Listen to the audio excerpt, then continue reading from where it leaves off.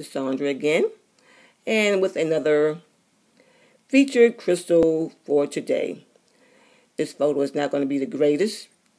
However, it's sufficient to show the stone, and you can't tell from this photograph, but it's in a pyramid shape. And if you peer through the base of the pyramid, you can see through it, and it has a star formation there in its composition. It says about this crystal, I'm going to read part of what the website says, but of course those inclined can look further. I'm going to put a link to the site in the description box of this video.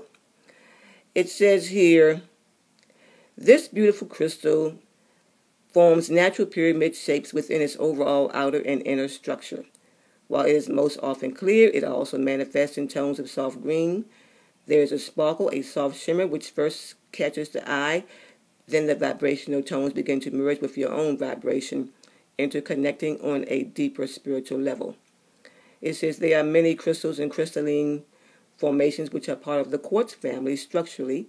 There are many shapes, colors, and sizes. Apophyllite is a special crystalline tool for all who seek to expand their sense of awareness, innate healing skills, and to connect more purely with the angelic realm and with the realm of spirit.